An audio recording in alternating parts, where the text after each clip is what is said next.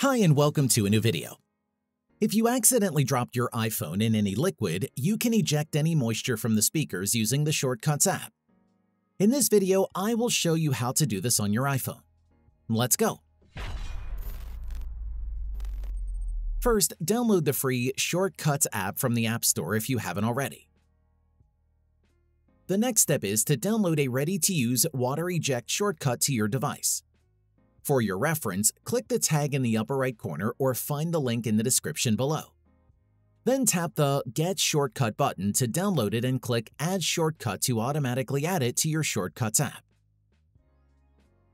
To begin, open Water Eject and select Start.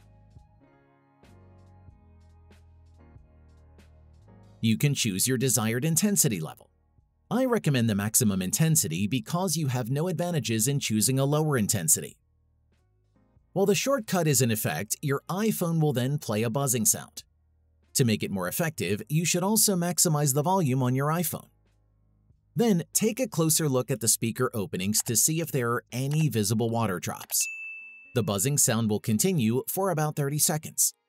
After that, a pop-up message will ask, "Allow water eject to connect to commons.m.wikipedia.org." Just tap Don't Allow and then tap OK. Repeating the water eject process increases the chances that any remaining water will be completely removed from your iPhone. And that's it. If I could help you, feel free to give this video a thumbs up and don't forget to subscribe. Leave a comment down below if you have any questions. See you next time. Bye.